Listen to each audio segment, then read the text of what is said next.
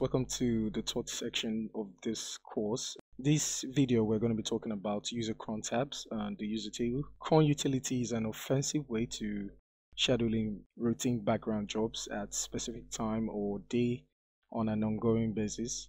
And cron is the name of program that enables Unix users to execute commands or scripts. Let's go back to our system here, or our command prompt. Cron job allows Linux and Unix users like me to run commands or scripts. Cron is one of the most useful tools in a Linux or Unix-like operating system. It is usually used for system administrative jobs and backups or cleaning our /tmp/directories and more. To list our cron tabs, we can just do cron tab -l. We don't have a cron tab. That is why we have the second video to show us how to edit our cron tab files. But the other thing I would like to show you, this list over here, we have a cat/etc/cron tab, and I will explain what this actually means. So when we go back to our Linux terminal, we can switch as sudo su and type in our password, then enter. Alright, we are now sudo. Just clear this off. Now, we all know that to view this file, you need to be a sudo user. So we can just do cat etc and cron tab. Here we are. Let me just scroll this up a little bit. The first one here, we have a shell. This is where our cron runs under as the shell. The next one is the path, and this contains directory which will be in the search path for cron.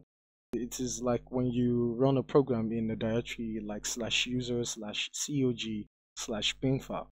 And the next one we have a melto, which is equals to root. This represents whoever runs an output to the variable of this, and which is the root user. And that is why you have a root user over here. And the other one we're supposed to get over here, there's another one called home. This is the home directory that is used for cron.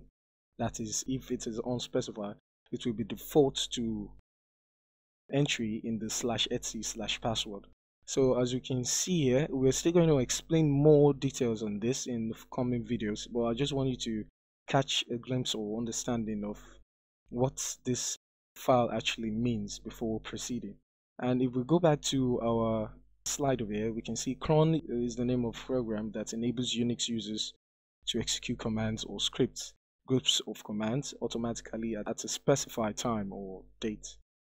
And cron is a daemon, which means that it only needs to be started once and will lay dormant until it is required. Now, on most Linux distribution, cron D is automatically installed and entered into startup script. We can see the ps aux and the pipe grep to cron D that we have over here.